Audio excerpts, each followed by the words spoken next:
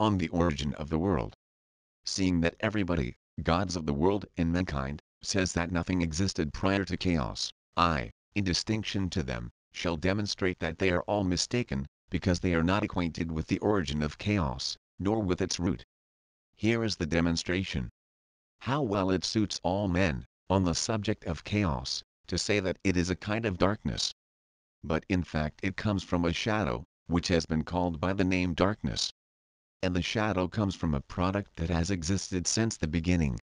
It is, moreover, clear that it existed before chaos came into being, and that the latter is posterior to the first product. Let us therefore concern ourselves with the facts of the matter. And furthermore, with the first product, from which chaos was projected. And in this way the truth will be clearly demonstrated. After the natural structure of the immortal beings had completely developed out of the infinite, a likeness then emanated from pistis faith.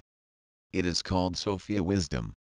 It exercised volition and became a product resembling the primeval light.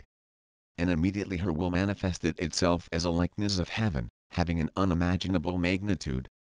It was between the immortal beings and those things that came into being after them, like, she Sophia functioned as a veil dividing mankind from the things above.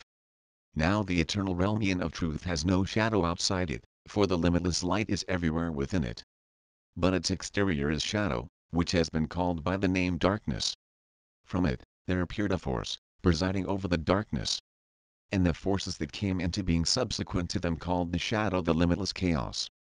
From it, every kind of divinity sprouted up, together with the entire place, so that also, shadow is posterior to the first product. It was in the abyss that a shadow appeared, deriving from the aforementioned pistis. Then shadow perceived there was something mightier than it, and felt envy. And when it had become pregnant of its own accord, suddenly it engendered jealousy. Since that day, the principle of jealousy amongst all the eternal realms and their worlds has been apparent. Now as for that jealousy, it was found to be an abortion without any spirit in it. Like a shadow, it came into existence in a vast watery substance. Then the bile that had come into being out of the shadow was thrown into a part of chaos. Since that day, a watery substance has been apparent. And what sank within it flowed away, being visible in chaos as with a woman giving birth to a child, all her superfluities flow out. Just so, matter came into being out of shadow, and was projected apart. And it did not depart from chaos. Rather, matter was in chaos, being in a part of it. And when these things had come to pass, then pistis came and appeared over the matter of chaos, which had been expelled like an aborted fetus, since there was no spirit in it. For all of it chaos was limitless darkness and bottomless water. Now when pistis saw what had resulted from her defect, she became disturbed. And the disturbance appeared, as a fearful product. It rushed to her in the chaos. She turned to it and blew into its face in the abyss, which is below all the heavens. And when pistis Sophia desired to cause the thing that had no spirit to be formed into a likeness and to rule over matter and over all her forces, there appeared for the first time a ruler, out of the waters, lion-like in appearance, androgynous, having great authority within him, and ignorant of whence he had come into being. Now when pistis Sophia saw him moving about in the depth of the waters, she said to him, "Child, pass through to here," whose equivalent is Yaldabaoth. Since that day, there appeared the principle of verbal expression, which reached the gods and the angels and mankind. And what came into being as a result of verbal expression, the gods and the angels and mankind finished. Now as for the ruler Yaldabaoth, he is ignorant of the force of pistis. He did not see her face, rather he saw in the water the likeness that spoke with him. And because of that voice, he called himself Yaldabaoth. But Ariel is what the perfect call him, for he was like a lion. Now when he had come to have authority over matter, pistis Sophia withdrew up to her light. When the ruler saw his magnitude, and it was only himself that he saw nothing else, except for water and darkness, then he supposed that it was he alone who existed. His was completed by verbal expression. It appeared as a spirit moving to and fro upon the waters. And when that spirit appeared, the ruler set apart the watery substance. And what was dry was divided into another place. And from matter, he made for himself an abode, and he called it heaven. And from matter, the ruler made a footstool, and he called it earth. Next, the ruler had a thought, consistent with his nature, and by means of verbal expression he created an androgen. He opened his mouth and cooed to him. When his eyes had been opened, he looked at his father, and he said to him, E. Then his father called him Yao. Next he created the second son. He cooed to him, and he opened his eyes and said to his father, A. His father called him Eloi. Next, he created the third son.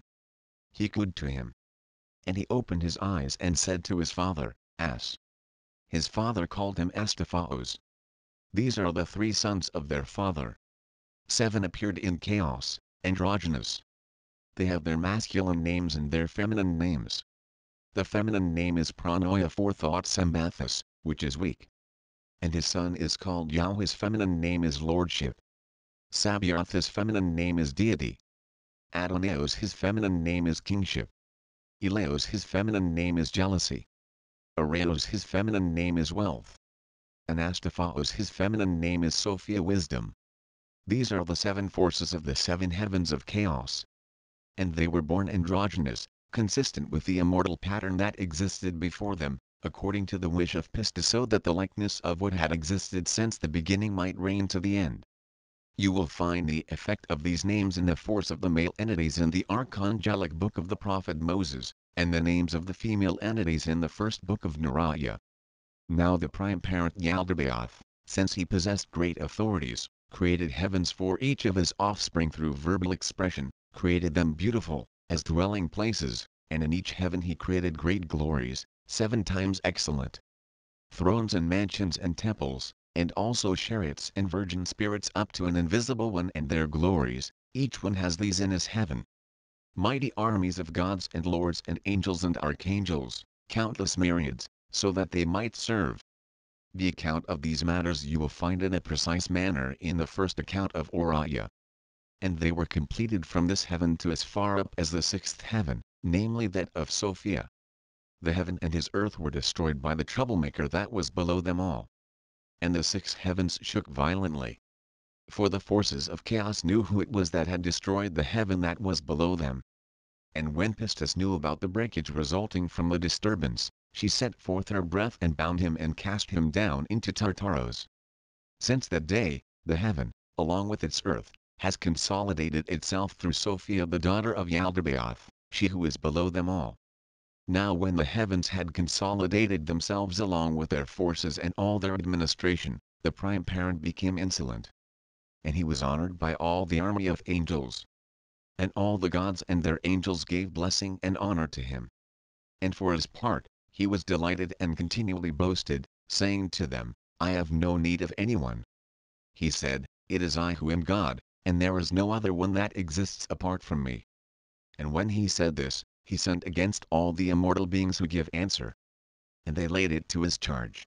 Then when Pistis saw the impiety of the chief ruler, she was filled with anger. She was invisible. She said, You are mistaken, Samael, that is, blind God.